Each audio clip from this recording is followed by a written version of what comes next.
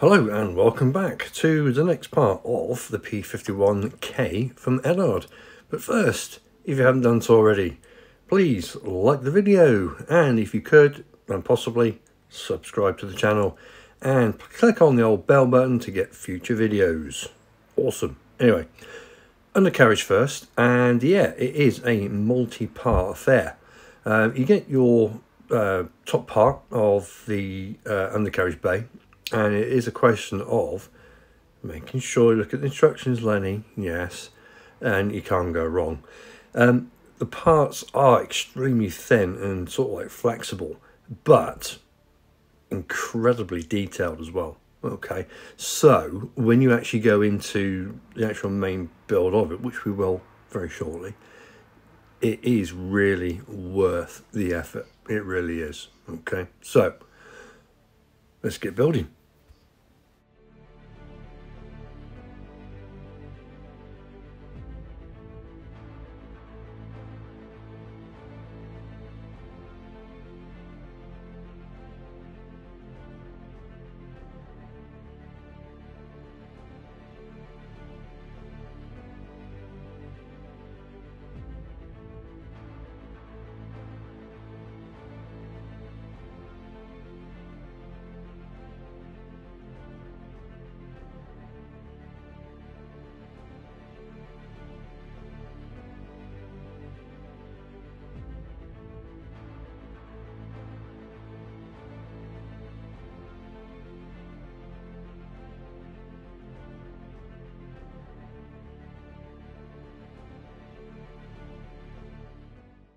Although it looks like I'm dipping my wick in the ink quite a lot, am I using a lot of glue?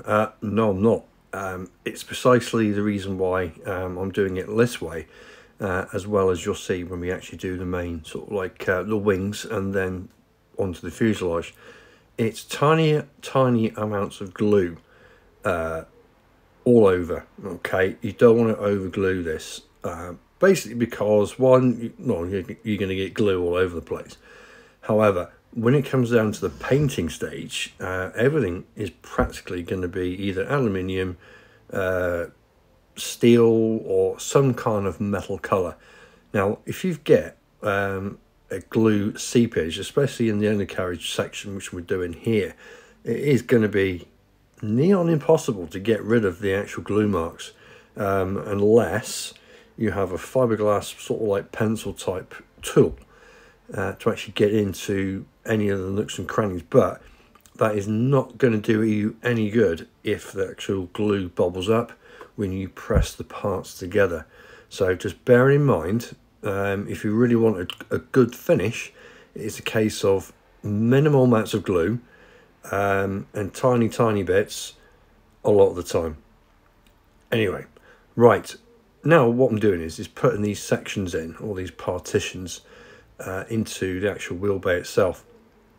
What you can do is you can slot them in, because you can see those lines there, and they just simply slot in. Again, look at instructions, and what I tend to do is do one side at a time, take the parts off and lay them out on my cutting mat the way that they will be going in. So sounds a bit obvious or Captain Obvious, but it does save a lot of time, and sort of like you just sitting there thinking, oh shit, is that one right? Is that one good? Oh. Yeah, it just saves a lot of time. But again, like I said, tiny amounts of glue, and that's it. That's all you need to do. It fits in, and it is quite nice.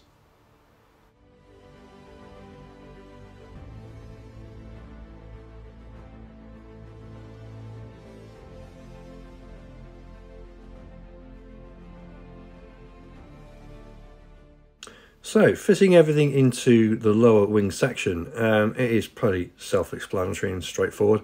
Eduard do give you some really nice sort of like sections where you just marry up the part into the actual wing or the lower wing, and it's a simple case of just simply gluing it and waiting for it to dry. There are a few things to put in before you put the top wings on. These are the navigation lights. I've just bunged them in and glued them. They're going to be painted from the outside anyway, which is the relevant colours. I think it's blue, yellow and red, I think. Don't quote me, don't have a go at me. But anyway, and yeah, there are other things to go into the actual parts themselves. You do have these blanking plates that go over the ammunition or spent ammunition ports on the lower wing. And also you do have a sort of like a, what can we call it, a bottom floor section, which you do need to paint. Yeah. Did you paint yours, Lenny? Thank you, Molly. No, I didn't. But hopefully the instrument panel and the rudder pedals will cover that mistake. Bucker.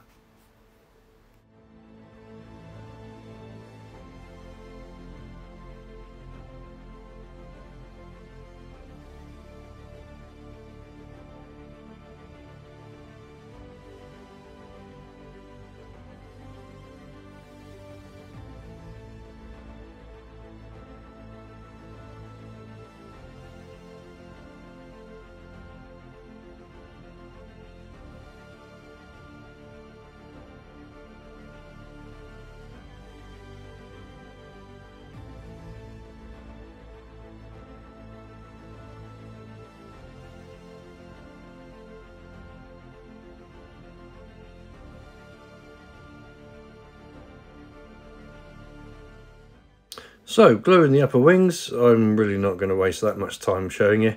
But it's a question of just using, again, minimal glue, because you want minimal cleanup, and really, yeah, because it's going to be a bare metal finish. But they do fit really, really well. Bit of a squeeze, bit of a bang, bit of a blow, and you're absolutely fine. So, with everything dry, it's a question of fitting the actual lower wings, or the actual wings themselves, shall I say, to the actual main fuselage. Now, below is absolutely fine. However, just watch where you actually placing the wings before you actually commit to glue. I did find that I did have to slightly bend the wing, or the starboard side wing slightly, and push the fuselage into the wing root to get a really flush fit. And once it's there, because if you see, I've taken my hand away and it's going nowhere.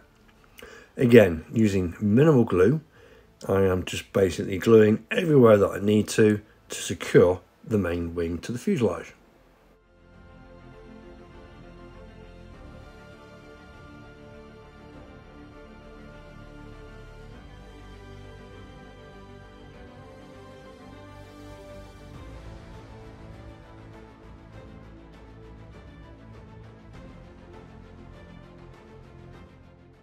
Now, once everything was dry, I did find a tiny gap at the leading edge of the starboard wing. Problem? No, not really. All I did was, well, all I am going to do is pop some black super glue from VMS, let that dry, let it all sink in, and just basically just give it a sort of a light sand over, and that really should be all you need. Again, remember, any details that are taken off, you are going to have to actually rescribe them. So yeah, just be careful. Anywho, ooh, the throat's going. Yeah, horizontal stabilizers are next, and basically it's self-explanatory. You just glue the two halves together, bish bash bosh, and away you go. Oh look, that's the super glue, and it's all dry. So all I need to do is just sand that off.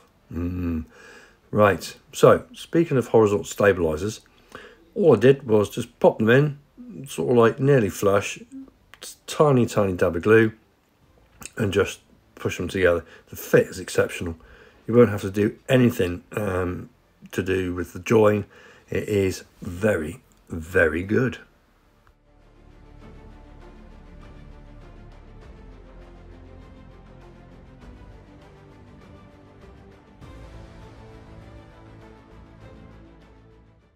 So, with all them dry, it was a case of just popping the elevators on. And, yeah, I just simply just put them on. There's no glue. Don't have to do anything. It's just like a slot-in fit. And yeah, why waste glue when you don't have to? So that's pretty much it for actually getting everything sort of like the, what do you call it, the control surfaces, as it were. And all it is now is left is just sticking the small little bits actually onto it, as in you've got the rim for the radiator, the front part, very front of the fuselage, which I'm putting on now. Just be careful because you might put the part down that hole and you'll probably never get it out again. So yeah, but overall you can just pop it in and it sort of like stays there on its own like magic. Yeah, don't ask me why. Maybe it's Uri Geller, I don't know. But anyway, there you go. It is simple. Pop it in. Once it's glued, you can just like move it around if it's not 100% central. But yeah, it's good. But anyway, this one here was a little problematic. You just got to try and get it all squared away. But what you can do is just put a dab of glue on first, sight it, and just move it, and then you can re-glue it. That's the easiest thing I can say, or even suggest.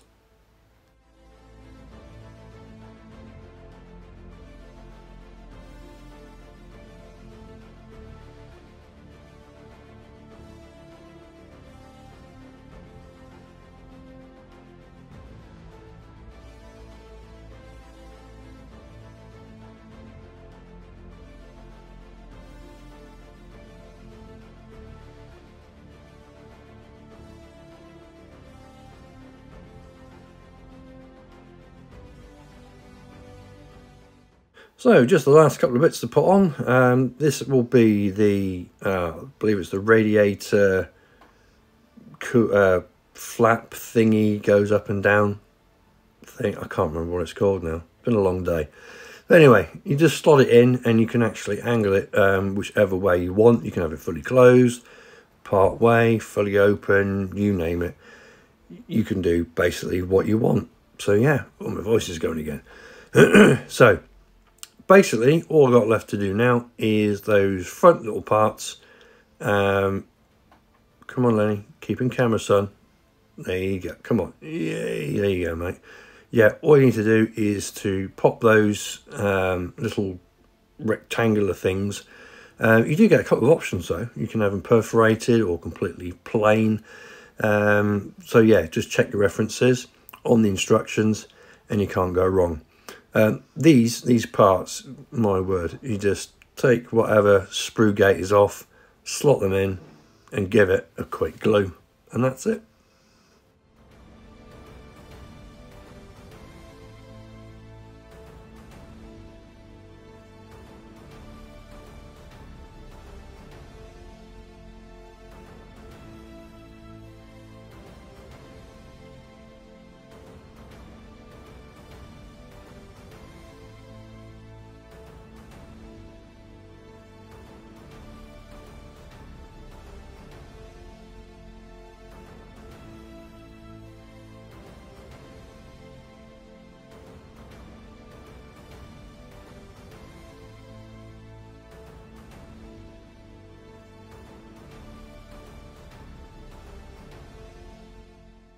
So that's it. That's basically, well, the majority of the actual build itself. Of course, there's other things like undercarriage and all on other bits on Tundras. But really, Eduard, what an awesome kit. It fits absolutely phenomenally. So yeah, go get one. Buy one now.